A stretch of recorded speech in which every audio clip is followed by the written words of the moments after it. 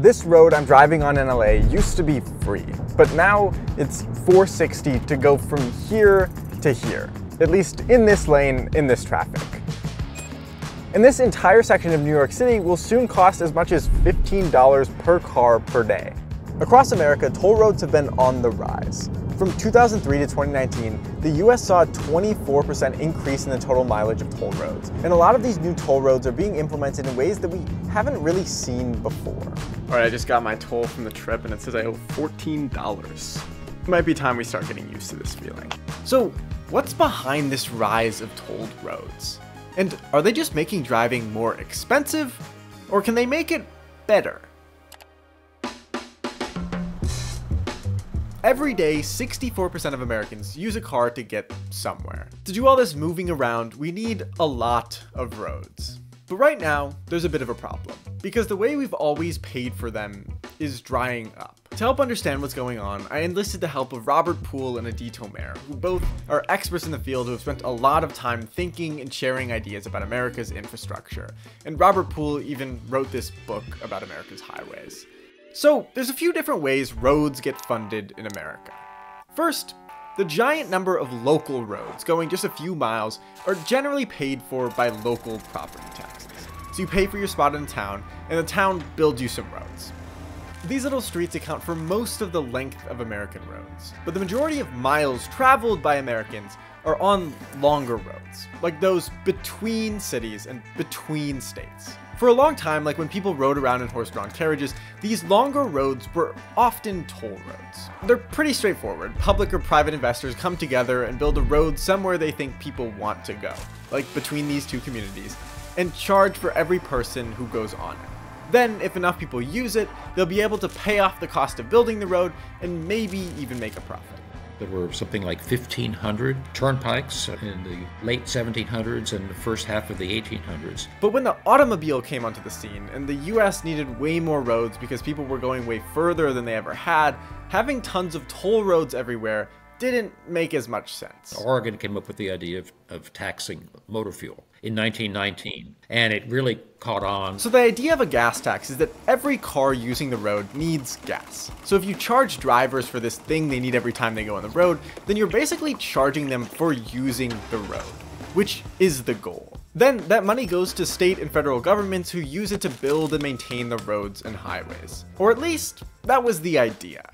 But things have changed. So state and federal gas taxes are still the biggest way we pay for roads in America. But there are a few main reasons the system isn't working as well as it used to.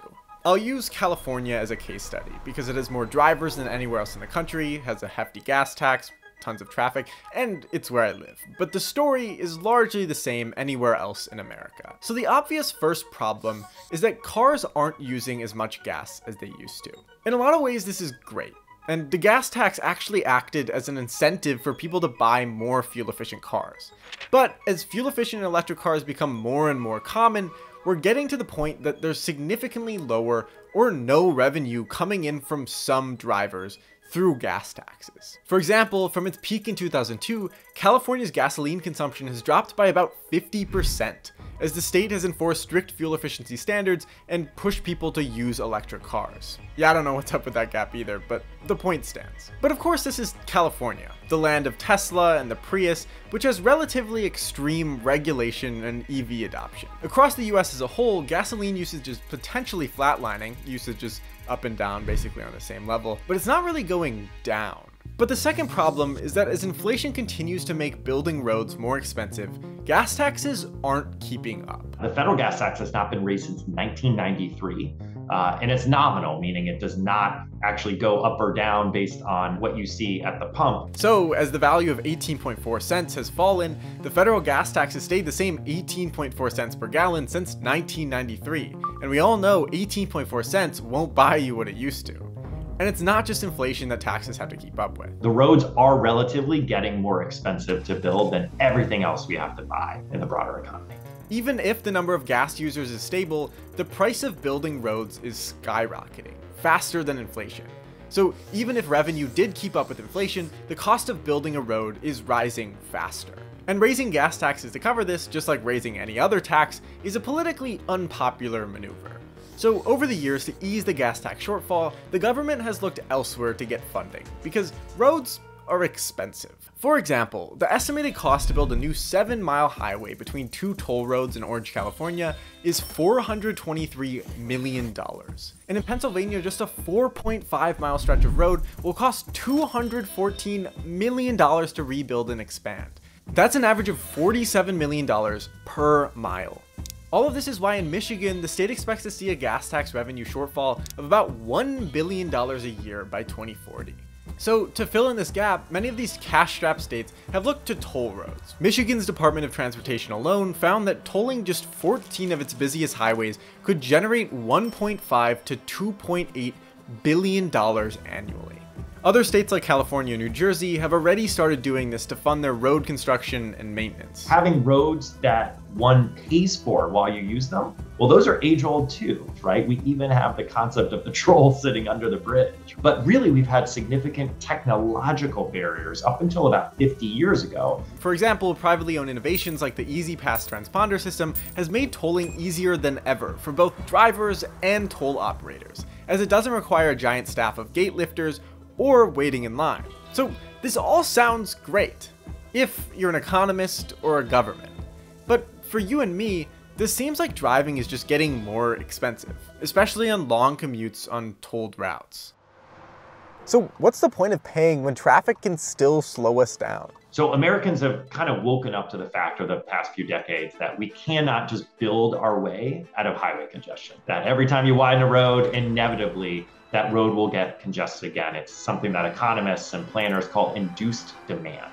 So one of the solutions was to start building single lanes, or sometimes there are multiple in one direction, that we call toll lanes or express lanes, or even sometimes high occupancy toll lanes where we allow people with multiple passengers to ride for free. Just based on a visual analysis of the cars going 60 on the express lanes while everyone else is in bumper-to-bumper traffic, this is actually crazy how effective this is. It's clear that these special lanes work, but only for the people with enough money to spend to go on them. This is why they have the nickname Lexus lanes. And the lanes raise a bigger question of what the ultimate goal of highway design should be.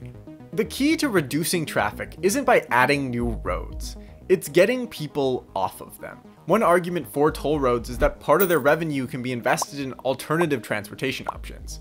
For example, LA Metro's 25 miles of express lanes on these 2 roads earned $67 million of revenue in 2022, which they used to buy buses, build transit stations, and construct pedestrian bridges, among other things. But express lanes still aren't quite as intensive as another option. This summer, New York City will be the first city to have a congestion pricing plan. First introduced in Singapore, cordon area congestion pricing, most people just call it congestion pricing, works to reduce demand by increasing prices for cars driving into a busy area. Basically, you'll get a bill if you drive into a certain part of town at certain times of the day. The key here to set up these congestion zones is not only to charge in the right places, but to make sure people have an affordable alternative to driving into the proverbial downtown area. After being implemented in other cities around the world, congestion pricing has led to immediate drops in traffic and increases in public transit use. And we'll likely be seeing congestion pricing in other parts of the country as well. Earlier this year, the US Department of Transportation announced the first $150 million in grants from the Congestion Relief Program, which funds congestion reduction policies across the country. So tolls can provide a threefold solution to fund roads, manage traffic, and incentivize alternative transportation.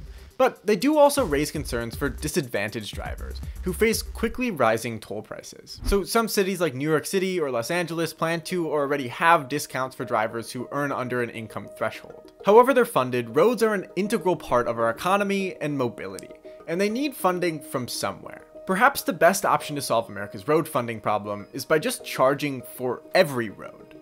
One new avenue for funding is now in a trial phase in America.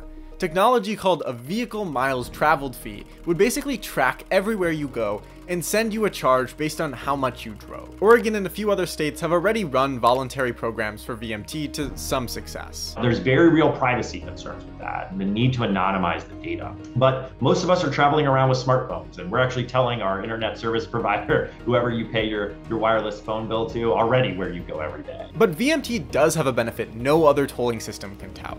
It finally makes roads a one-to-one utility.